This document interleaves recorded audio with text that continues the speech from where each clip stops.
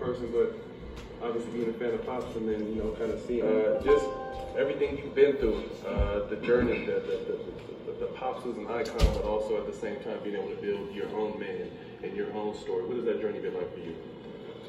Well, it hasn't really been hard because I just listen to what Pops say. Okay. So when you really go against, you know, like his word and not understand what he's saying at the time, and you'll take a harder route, and it needs to be. And a lot of people that's, you know, have successful parents and parents that did something, they like going and straying away from, you know, what they're saying. Yeah. Y'all came back home with earrings?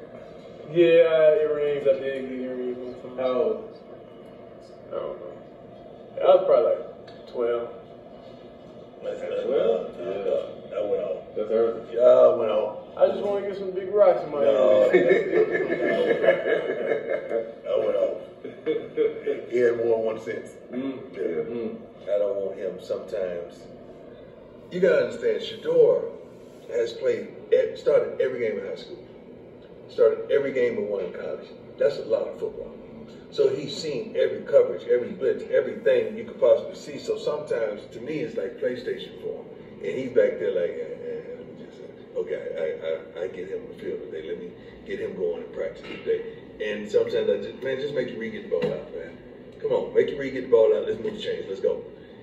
And he's looking at it differently, like, okay, Dad, I gotta get this receiver going. We gotta develop a rhythm. And so I'm trying to get him going. And you didn't see what happened. Go watch film, then you're gonna see that this guy was doing this, but it was like that. And oftentimes he's right, because he's seeing it from a whole different perspective. I remember one time in Jackson, man, I got on his butt.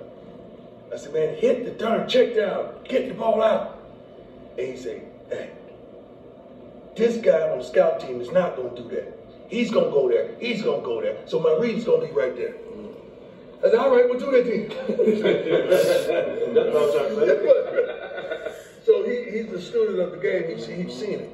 He's seen it. But keeping him energized and understanding the next level of this process is prevalent for him. Right. Really is, of course, the best me. Yeah. But I take things that I like out of people's game and try to add it. So what's some of the quarterbacks you watch or like? Like Tom Brady, a couple things, Brett Favre. I personally like some things that Josh Allen does. I just met him during the Super Bowl. I met him during the Super Bowl. I like a little bit of Mike Vick. I'm like the top. Do other sports, baseball. Like finally he came to me in high school. Was you a junior? Yeah, I was just leaning on the gate. He's like, Dad, look at this, gotta stop. I ain't passionate no more about it. About baseball? Yeah. Batting average went down.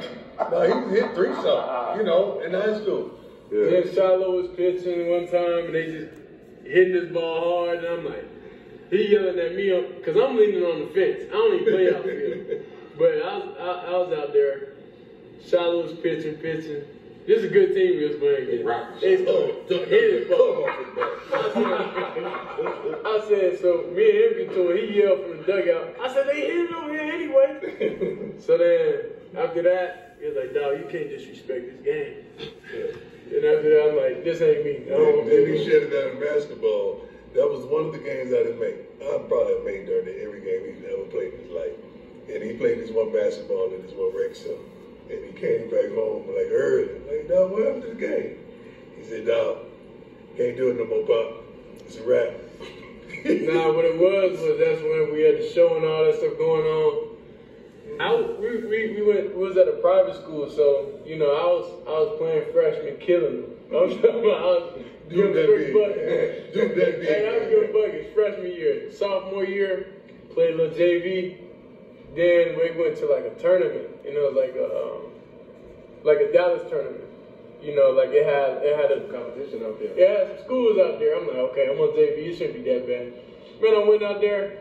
They was like, that's Shiloh. I said, yeah, I'm Shiloh. After that was it. Court felt smaller and all that. So I was like, nah. Yeah. He's like, Dad, I'm starting quarterback. I can't be on JV. I got offers and stuff in football, and I'm out here on JV. Who the best Hooper in the family? Me now. tell you, last time I played dog, he blocked my shot and pushed me. It was over. It was over, dog. 2 summers during COVID. I walked, during COVID. We was deep. We was going at it on the court. They had teams, so I'm out there watching. And then, won't you come on?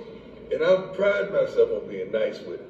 That joker blocked my back down on the block, back, did my move, he didn't go for it. He slapped my ball and pushed the dog. I just walked on in the house, man. That was it. I ain't played since. I don't mind the block, but push. No, he pushed me, man. That's what was disrespectful. That's what I'm saying. I don't mind the What block. you saying when you pushed me too, man? I don't know. He ain't cussing, he know how to swamp on the real shit. But he said something that was derogatory, man. I felt disrespected, man. I ain't played since. Oh, man. The push. That'll shut it down. Yeah.